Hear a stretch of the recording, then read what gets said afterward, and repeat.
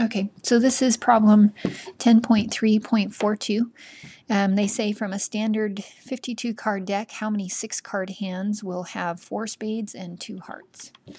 Okay, so 4 spades and 2 hearts, and that's going to make up the entire 6 cards that we're talking about.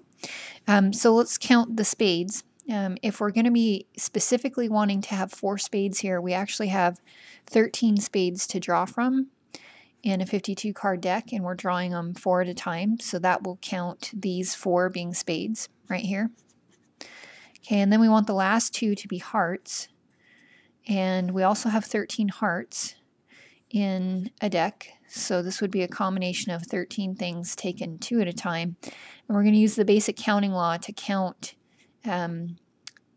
these in this situation. So counting the spades by themselves, combination of 13, 4, the hearts by themselves, and then we're using the basic counting law here to count the overall number for this problem. So let's go ahead and do the calculation. You can either use your calculator.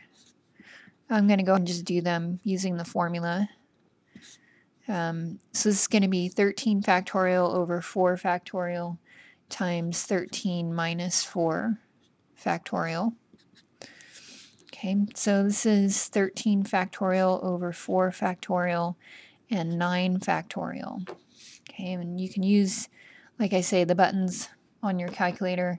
If we calculate it out, this is 12, 11, 10.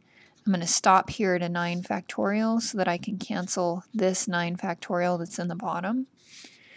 And so really what we're looking at, 13, 12, 11, 10.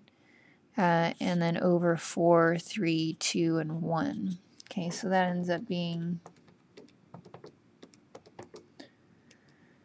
divided by 24, so 715 is what I get for the combination of 13 things taken 4 at a time.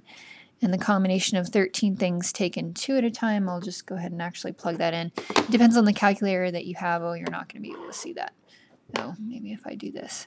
I have a PRB button that I'm going to use, so I'm going to plug in 13 and then PRB. I'm going to go over and choose the combination, plug in 2, and then I'm just going to let the calculator tell me what it is, and it's 78. Okay, so really our answer here is 715 times 78. Okay. And so I end up getting 55,770 hands that will have this situation, 4 spades and 2 hearts exactly.